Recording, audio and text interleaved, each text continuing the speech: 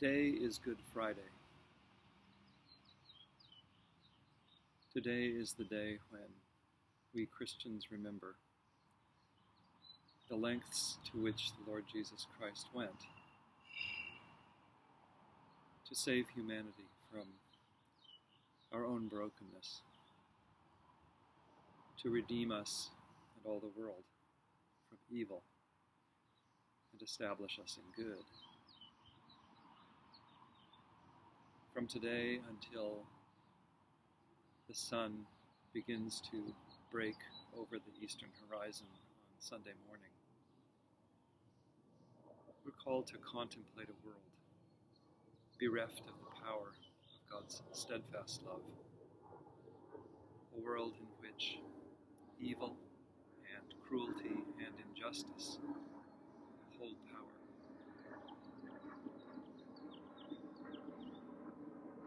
And so this is the day in which the one who is called the Prince of Peace met with a violent death. As it is written, like a lamb led to the slaughter, like a sheep before its shearers is silent, he opened not his mouth. Jesus absolutely refused to meet evil with evil, to confront the power of this world with its own cruelty. And so, those who held cruel power, and who ever, anywhere, always hold cruel power, were met with love.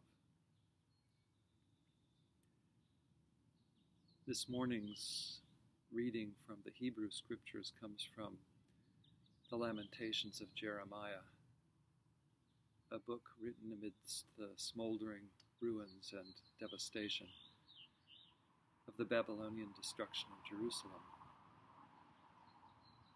This is what a portion of that reading says.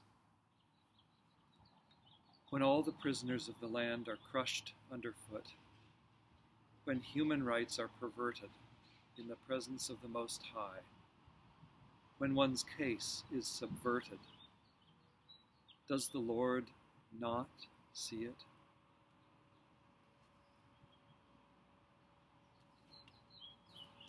About 150 years ago, Lord Acton observed, "Power corrupts. Absolute power corrupts absolutely." Where is power in the world today? Where is corruption? Where is the obscene inversion of the bonds of love, transformed into the yoke of tyranny? These are the places where Jesus bears witness to steadfast love. For us, over the next day and a half, let us not only contemplate the power in this world, let us hold fast, and maybe even beyond the strength of our ability to hold, let us be held fast by the promise of a loving God who does see, who is present, and who is powerful to redeem. Let us pray.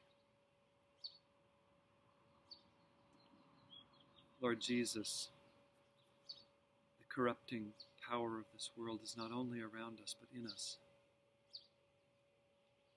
Cleanse us from our sin. Remove by your atoning death the barrier that stands between us and our God, and the redeeming power of steadfast love. Amen.